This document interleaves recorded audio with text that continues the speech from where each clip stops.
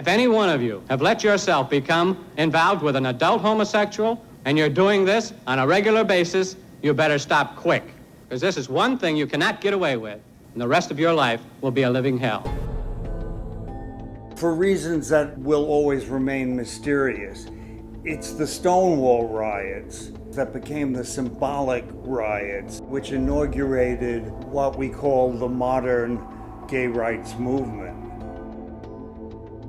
It's almost impossible for young gay people today to understand what it was like back then.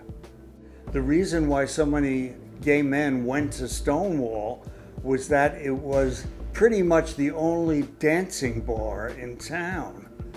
But as soon as the lights went on, that was the signal. Stop at once. Because what would happen would be unannounced police raids.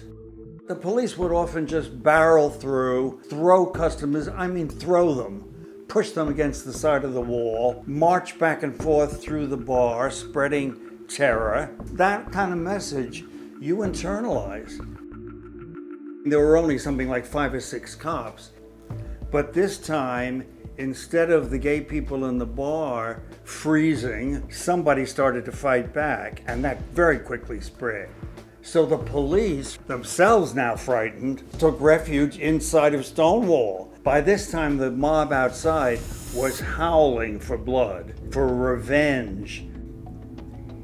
And so it went. There were at least 3 nights over that 6-night period in which there were massive demonstrations. And the Stonewall riots became immediately symbolic.